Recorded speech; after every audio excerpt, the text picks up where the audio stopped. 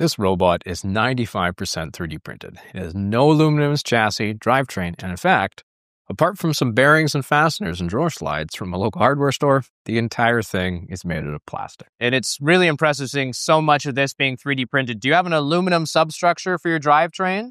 No, it's fully 3D all printed. fully 3D printed. Yeah. Like about 90% of the robot is 3D printed. Yeah. Seeing a team compete at this level with a fully printed robot is incredibly rare, and it shows what's possible when you rethink your approach to materials and design, and within some strict budget constraints.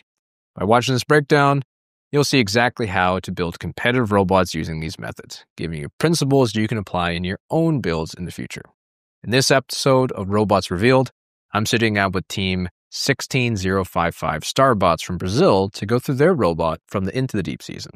We'll cover their game strategy, their unique turret intake, hang mechanism, and get up close and personal with all their custom parts. My name is Coach Pratt. As a coach to national champion FTC teams and a robotics and design educator for over a decade, I can tell you that this is one of the most innovative robots that I've seen all season. Let's get into it. Tell me about your general strategy for the season. What was your approach? Our approach for this season is to be specialized in doing the scoring on the chambers and also doing the specimens as efficiently as possible. And for the autonomous period, we want to do 4 of the specimens. Yes. And until operated around 10 or 8. It depends according to the match. Yeah, so that's the quick overview of our strategy. And now, for the robot, Let's we have take a look at the intake. We have two main devices to it, 2 mechanisms. One is on the tip of the claw, which we call it the adaptive claw, which is a system that is responsible for collecting the sample by the feature of it. Yeah. So it like we can be assured that it's like has a perfect grip on the insides of the sample. And also to be able to collect the sample anywhere that it might be on the arena, and also to make the process more easy for us, we have the self-adjusting wrist, which is a mechanism that is both active and passive. And the active mechanisms help us to really secure it on the right position. And also the wristbands that we have, which is the passive one, it helps the claw to always stick back to the correct position and make it more efficient as possible. So that's like a self-centering point then. Yeah, so exactly. that it always comes back. Exactly. So here, like, we position for, like, scoring. So we can grab the sample. Yep. And here, it just, like, go back to the exact position so we can... That you need for your scoring position. That's really slick. I like that. Yeah. So after the sample is secured on the intake, we start the thruster system. So the claw retracts to the insides of the robot, and then the outtake takes action. So we have Now, the outtake. before we go into the outtake, Yeah? Okay. I'm curious why you use such a large ball bearing. It's almost like a ring bearing. It has a lot to do with the overall design, and also when we did a resistance analysis on the intake system, we discovered that if we had a bigger one, larger one, it would increase its durability. Yeah. So for us, this is a good point for us to have on the robot, because as you can see, it's mainly 3D printed. Yeah. So we have to really embrace everything that we could do to enhance the endurance of it. And do you have a limelight on the front of this? Yes. Okay. Yeah. We're going to talk about the automation later. Yep. No, Yeah. I'm just curious about it. Yes, Okay. yeah. So let's talk about your outtake then. So this brings it up. So this brings it up, and then the outtake comes and can collect using those 2 claws. And with it, we are also able to angulate the outtake to be able to efficiently place in either the baskets or the chambers. And this is an over-center linkage you use to accomplish that? Exactly. And also, this process is actually like fully automated, so the driver doesn't need to worry about getting those specific angles during this transfer itself. So it's only done with 1 button. And also, like a quick overview of the system of the robot, we have the slide systems that can adapt to both like reaching the basket, the high basket, and also the horizontal one that can adapt to get to the end of the submersible zones. And climb. Oh yeah, and also we are able to climb. Right now we are only climbing up to the second ascent Okay. because that is more efficient for us and less time consuming. And that it's is just these plan. passive hooks. You go all the way up to the top Exactly. bar. And then climb with the robot. Yep. How high up do you pick yourself off of the floor? Just maybe a few centimeters? Just enough to get No, points? we are able to fully like pick it up. So like it is fully protected. So like it goes like this, reaching up, and like this, all of this is lifting up on the basket, the chain. And talking about now the automation of this, and all these systems, it works like completely automatically. So, for example, we have a lot of sensors working on a robot, so we can have like the best result as possible. So it always starts with the limelight that you just said. So we have the limelight, and it creates the data of the angle of the sample, and it sends to the motor in the wrist. So we can angulate and collect the samples automatically.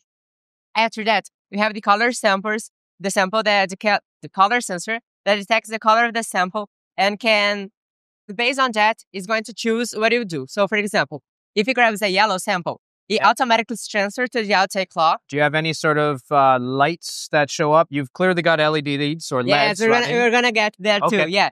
We have the color sensor. So, for example, if it's yellow, it transfers automatically. But if it's the alliance, the color of the alliance, it doesn't transfer because you need to give it to the human player. So it knows what it needs to do. And when it transfers, and all the movement of the outtake and intake happens automatically. So, for example, when you're going to punctuate in the baskets, the driver doesn't need to think about all these movements. The driver just press a button and the transfer system occurs like completely and automatically. And something that is really fun, it's also happening while the robot is moving. So the driver can position the robot in the correct position for the baskets, and the system can run at the same time. We also have, for example, the encoders and the motors to control the slide systems. And we also have like limit switches used as a safety measure too.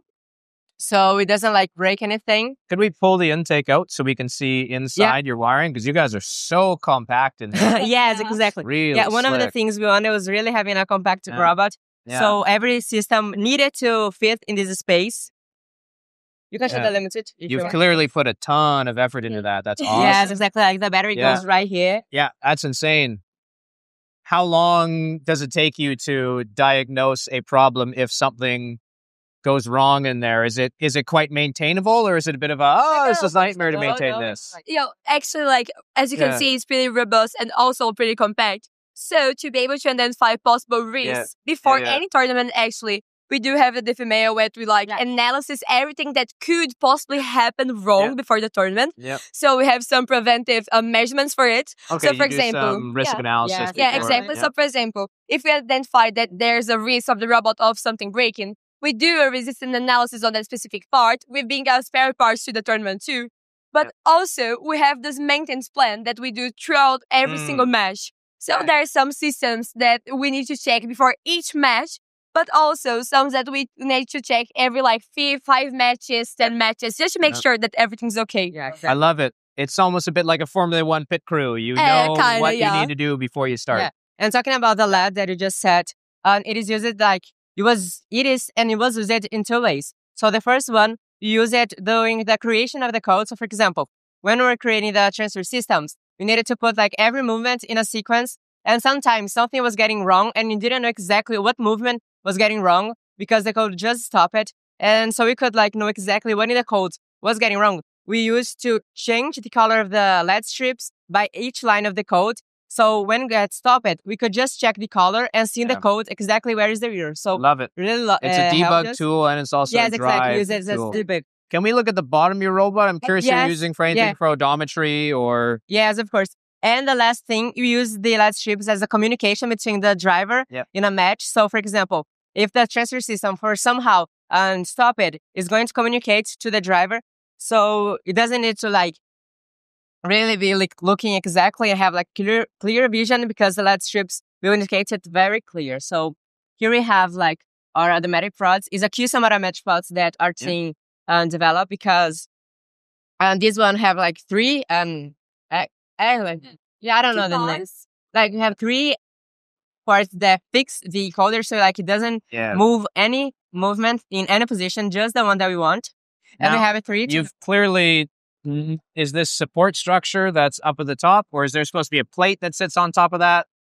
No, actually, we don't need it because, so for implementing the custom LMG pods on our robot, actually we have kind of a little chamber inside the drivetrain where we connect it by kind of we screw it on. So we don't have to really worry about anything falling off during the match. And also another thing that we have on these custom LMG pods is the springs that actually make sure that it's always reaching the ground. Like this. So kind of like a suspension system. Tell me, what are you most proud of about this robot? What are you happiest with? Oh, Like the okay. just the system. Yeah. Yes, I think it. So like for us, I think that makes us really proud to be able to tell that, oh, we did that, was actually like the full trust system. Yes, Because because like it was only like we didn't get to this final version by nothing. We did have a great like evolution. So for example, this one was the first idea that we have the beginning of the season in a scrum event that we went to, and it just like was getting like we did like upgrade it a lot and have to do a lot of like analysis, need to think a lot, and the little space that we had was really a problem. So being able to create this system, like these complexity systems that we have right now, is really something really cool and I'm really proud of it. Yeah, and it's really impressive seeing so much of this being 3D printed. Do you have an aluminum substructure for your drivetrain? no, it's No, fully it's 3D all printed. fully 3D printed. Yeah. Yeah. Like about 90% of the robot is 3D printed. It also has a lot to do with what the team is used to use. Yeah. So like our team has been using 3D printing for like previous like 5 years now or more. And like we got really used to do it because also it allowed us to have a much creative freedom during the process of developing the robot. Yep. Well, this is super cool, you guys. Thank you so much for sharing. You should be really proud of this robot.